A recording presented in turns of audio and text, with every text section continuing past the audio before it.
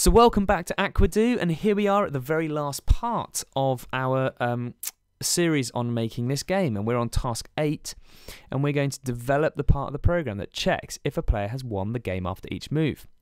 A player has won if both of their pieces are on the finish. When a player wins, an appropriate message that includes the player's name should be displayed. The program should then return to the main menu. If the game's not been won, then it becomes the other player's turn, and tasks 4 to 8 should be repeated until one of the players has won the game. So let's go back to Replit and let's create a new procedure called check winner. Okay, and it's going to return true or false, depending on whether they've won or not. So def check winner. And we're going to make use of our player turn. So we'll just say if player turn. Well, actually, do I need that? No, I don't think I do. I think I can simply say if P1 counter 1 equals 11 and P1 counter 2 equals 11, then return true. But I can do a little nifty OR in here as well, can't I? I suppose it's going to be clearer if I don't. I'll just do, okay, or if P2 counter 1 equals 11 and P2 counter 2 equals 11, return true as well. Otherwise, return false. Okay?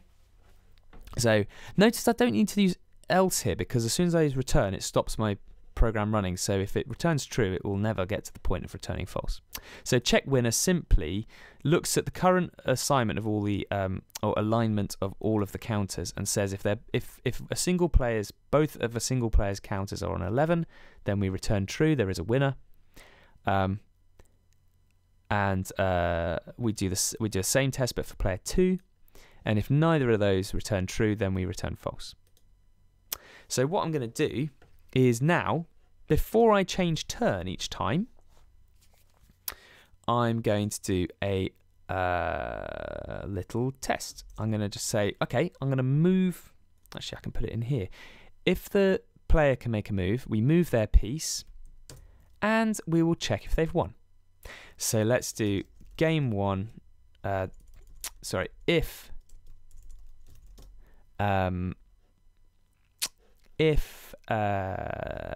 check winner is equal to true. So if someone's won, let's break this out a bit. If one of the players wins, then we need to print a little message, don't we? So why don't we use our colours for this actually, because it's a nice thing to do. So I'm going to go all the way up to find my colours. It's set colour, and these are the colours I can use: red, blue, green, yellow. Let's use a nice bright yellow. So I'm going to set colour yellow. So let's do that. Let's say set color yellow, and let's print. And we need to print who's the. But it's still the turn of the current player, so I can use current player name in there. So I'm going to use placeholder so and so wins. That'll do. Congratulations, and quite then a boring input. Press enter to return to the main menu. Okay, we can dress this up a little bit, put some stars there or something, make it look nice.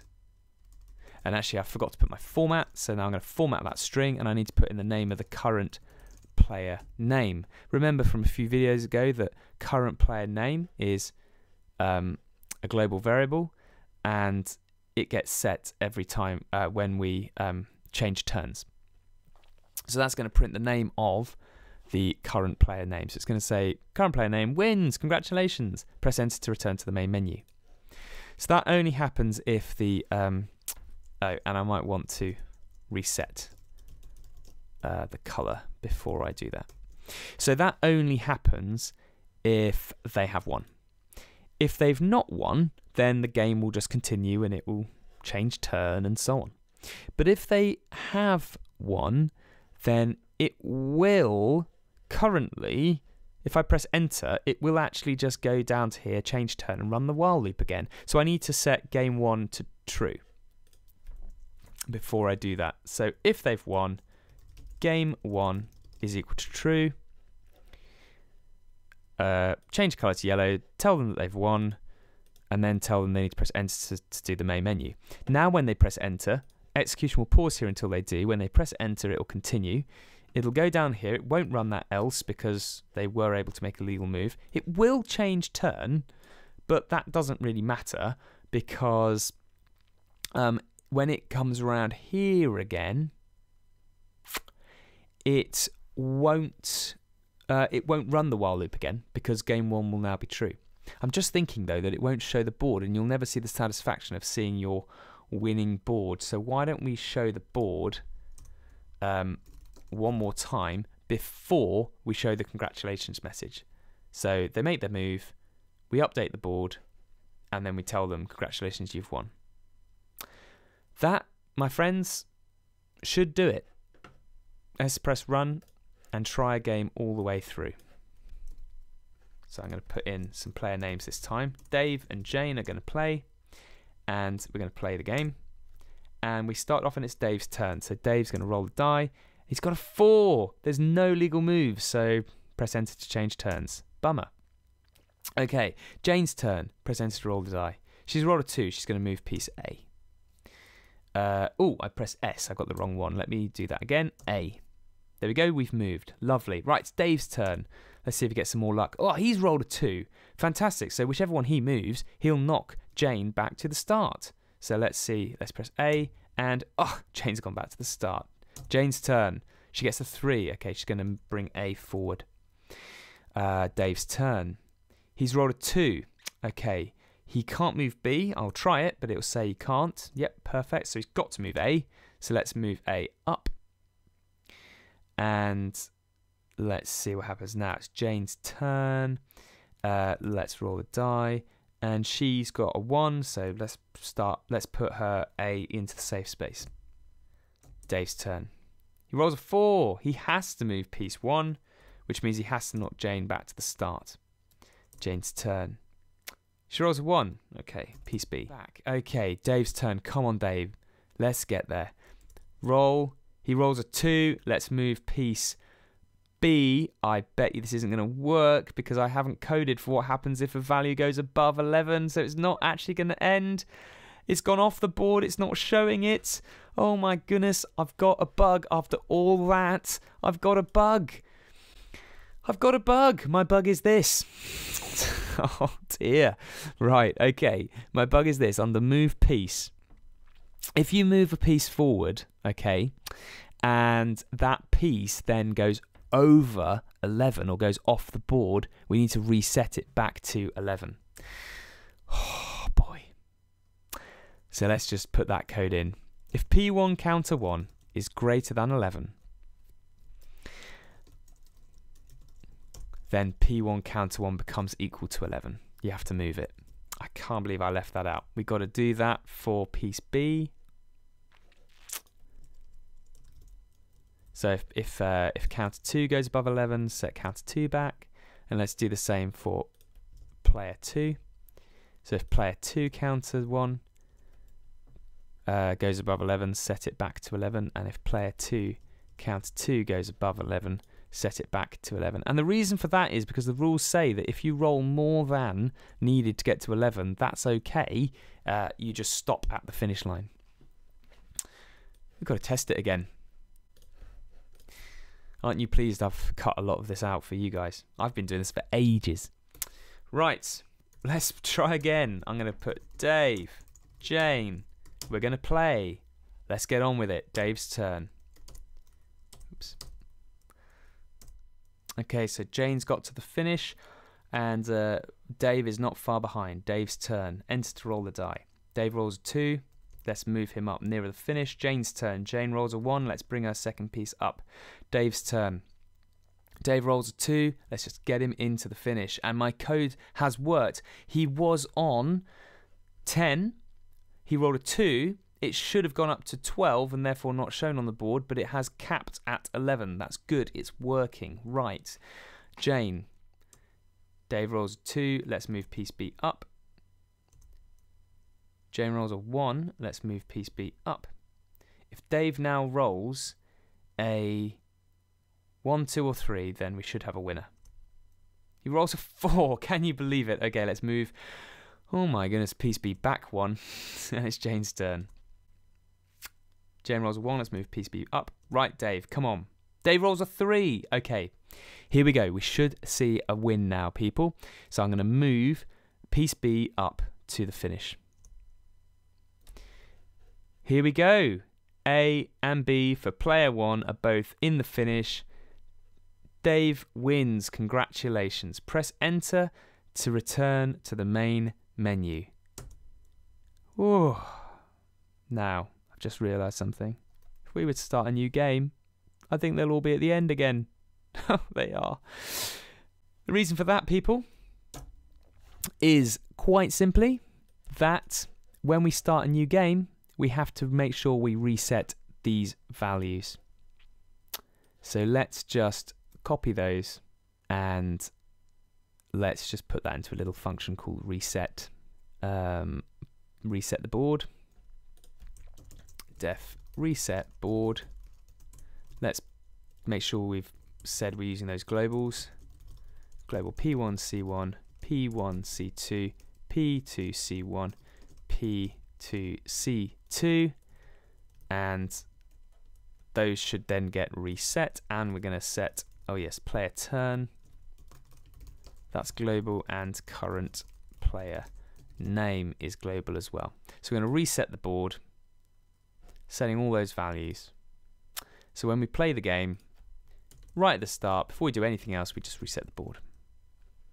Okay, we're going to reset the board so that if we play another game, it goes right back to everyone's at the start again. So that is it. We've coded up the game and we've tested the game. And when we tested, we discovered we had some faults and some problems. And hopefully if you followed my code along, then you'll have had the same problems and you'll have had to do the same fixes, because the best part of programming is that we learn the most when we make mistakes and we go back and we do fixes. We learn tons that way. So actually, every time I've made a mistake, I've given you a valuable learning opportunity. Anyway, we are basically done here.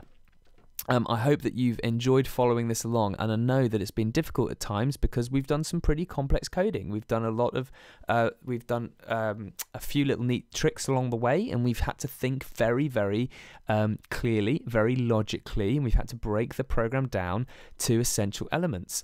But the nice thing is, the way we've used subroutines means that our program has broken up into meaningful, individually testable little units. And if I just minimize them all, and and this one as well, the check counter can move, and the change turn, we just make all of those nice and small, set player names and everything else. Then we can look at our code as being quite a simple thing. We run our whole program by calling main menu. Main menu asks you what you want to do, and if you choose 1, you can set the player names, or 2, you play the game. If you choose 2 to play the game, it runs this routine. We reset the board. We determine that the game has not been won yet. While the game has not been won, we show the board, we roll the die. We check if a player can move based on that die roll. If they can move, then we move a piece. If then we check if there's a winner, and if there is a winner, then we set game 1 to true, which means that the loop will no longer run. We show the board again to show the winner their pieces, and we tell them that they've won. And that's it. But if, while the game's going, if we check that they can make a move, and if for some reason the current state of play means they can't make a move based on that die roll, we just say, you can't make a move, sorry.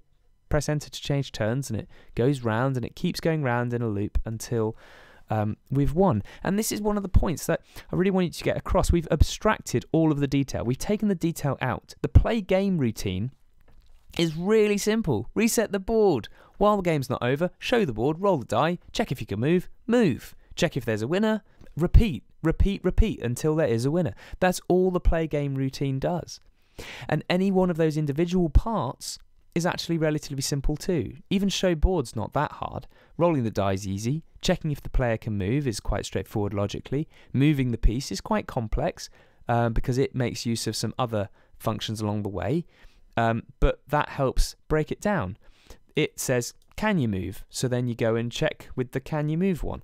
And it uses those different subroutines. And the whole point of that is it means that no single part becomes really unmanageable and really difficult. You can imagine that if we built the whole game just in one while loop without any subroutines, this would be an incredibly long and incredibly difficult to understand program. But as it is, we've made our game in 444 lines of code, and actually there's no single part of it that you can't understand if you just put your mind into it. So if you've managed to achieve this, then well done. You've done a really decent effort, a really good bit of programming. I'm very impressed, and I hope that you've enjoyed making it. And more importantly, I hope that you enjoy playing AQADo with whoever you can persuade to play with you. I hope you feel proud when you see your game running and working. You should do. It's a real milestone making your first complex game work in Python programming. Well done. Enjoy the moment, and I can't wait to see what you come up with next.